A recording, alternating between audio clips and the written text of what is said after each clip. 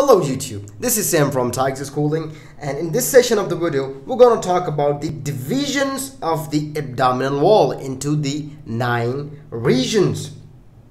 So this is the second part of the abdomen. We have talked about the introduction in the earlier video. So now in this session we're going to talk about the divisions of the abdominal wall. So we divide abdominal wall into 9 regions. Why we divide it? Ever thought about it? So there's a big reason why we divide the abdomen, or you can say the abdominal wall.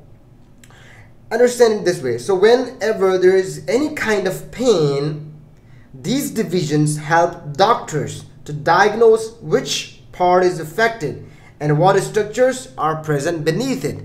Like if there's a problem over here, or anywhere, doctor, if you go to the doctor and you talk to the doctor that I have got a problem in my abdomen at this point, so doctor will diagnose that what structures are present beneath it and possibly what problem could be.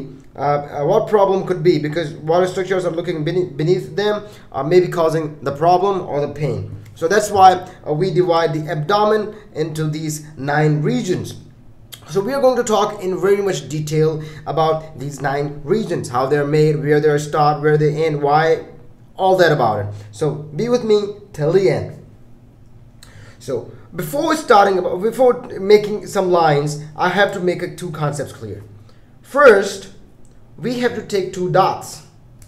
1 dot over here, over the this notch that is above the sternum. I forgot its name. And there is a pubic symphysis over there, another dot over here. So in between, or you can say mid, I'm sorry it's small, it's not that. So in mid, or you can say mid to these 2 points, we take another point, and this is this. And this point helps us to create a horizontal line.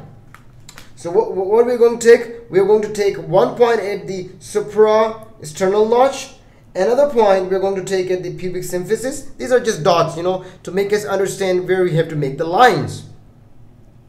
And the third point, for other things, we take at the mid or between first and second point, this dot. So this dot actually helps in creating this horizontal line. So this horizontal line also, or you can say horizontal plane, is also called as the adjacent plane, or you can say transpyloric plane at this level. So which is also at the level of L1. If you go to posteriorly to the spine, it's at the level of L1. So these 2 lines help, and in between them we got this point. So this is a transverse or transpyloric plane. So we have created 1 line. We have got 2 vertical line, 2 horizontal lines. So these are divided into 9 regions: 1, 2, 3, 4, 5, 6, 7, 8, 9. They have different names.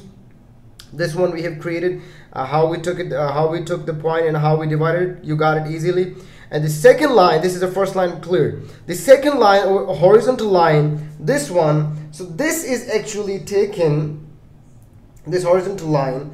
So this actually, we take 2 points, one over here, and these points are actually located on the iliac tubercle. So we take a imaginary horizontal line from both iliac tubercle and we go straightward, imaginary line, horizontal plane, and this plane we'll make this plane.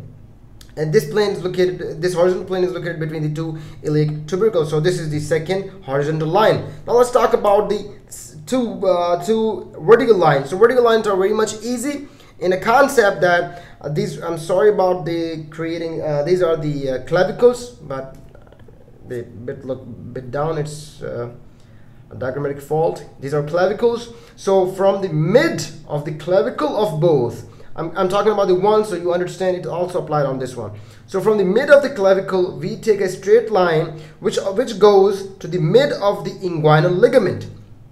This is inguinal ligament, this is the clavicle. We go mid, and we go from mid, we go vertically downward, and we create this vertical line to the mid. This is the mid inguinal, mid to the inguinal ligament, and mid of the clavicle. So this vertical line is created.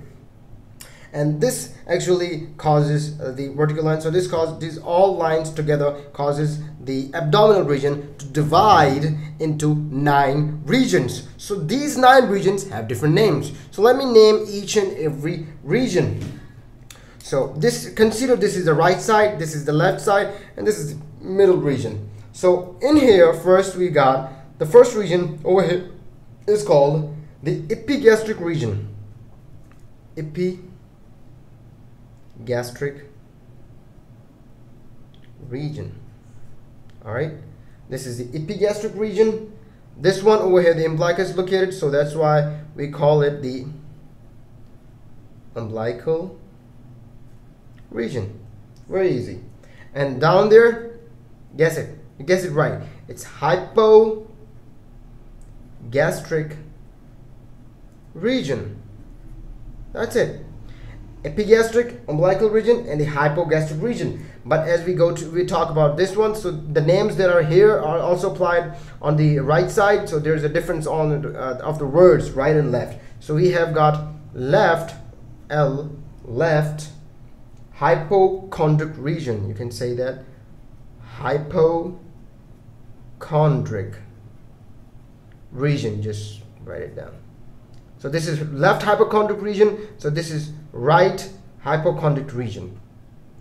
So this is on the other side, as we go down, this is the left lumbar region. So this is right lumbar region. Very simple. And we go down, we get the left iliac region. Left iliac region. Similarly, we get the right iliac region. Look, very simple. We have divided the abdomen into 9 regions by specifying how we can take lines, and very much easy. So I hope I made the point clear and easy. So please make sure to comment us and let us know what we can offer you in teaching. Keep visiting Tixe Schooling.